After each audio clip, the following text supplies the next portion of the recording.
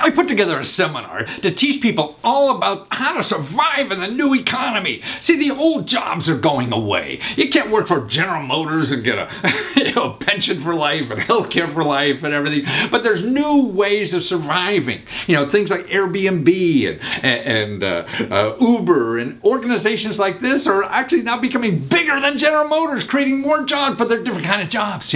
They're not jobs, they're income opportunities where you become, you have real estate, you become like a hoteler, but Airbnb, the platform, makes it possible. Millions of people are making extra money or starting careers like that or financing what they need on these other kinds of ways of making money.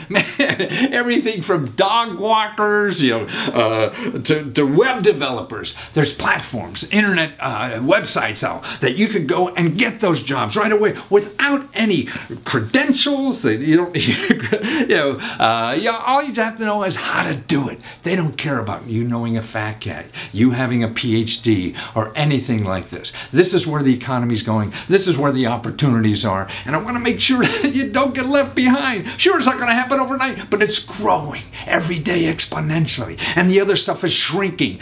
So don't be caught in a shrinking economy when you can be in a growing economy.